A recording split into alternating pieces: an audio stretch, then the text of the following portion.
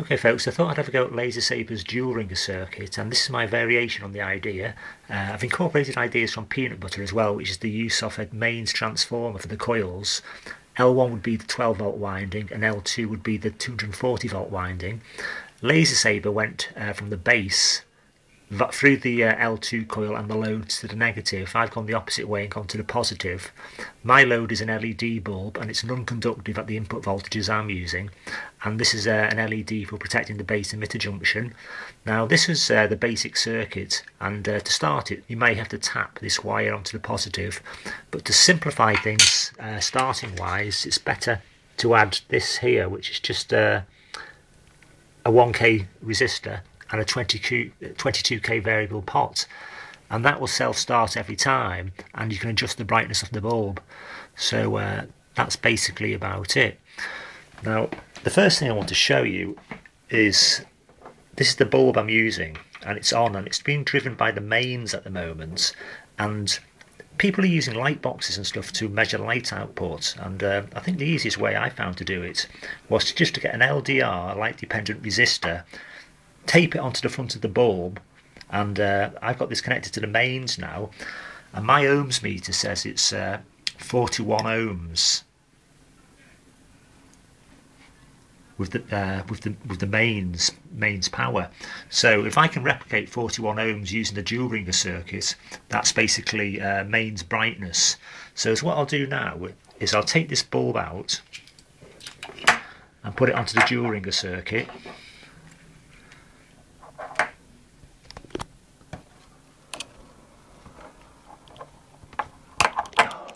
Hard to do with one hand.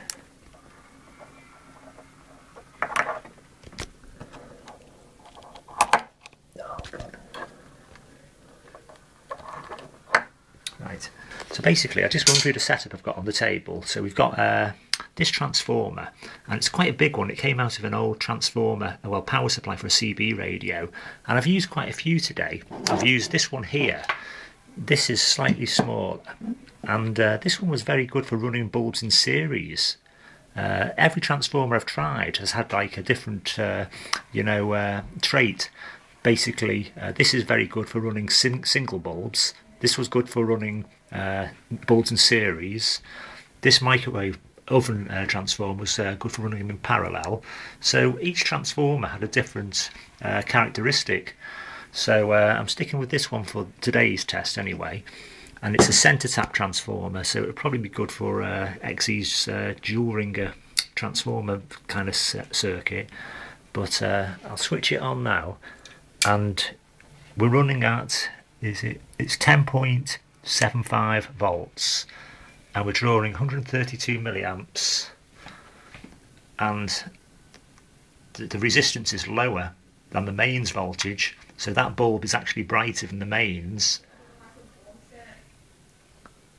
and we're drawing 133 milliamps at 10.75 volts, so that's brighter than the mains. Now I can increase the brightness with this variable resistor here, and I'll just move that, and you can see the ohms meter coming down.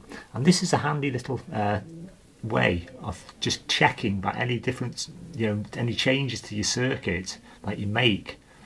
Is it actually making a difference in the light level? Because it's hard to make a judgment just using your eye, but using an LDR, a light dependent resistor, strapped to the front of your bulb, you can see.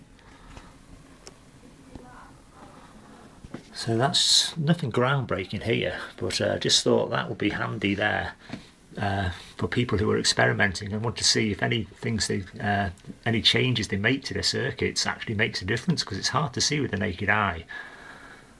Okay, that's it for now. Thanks for watching.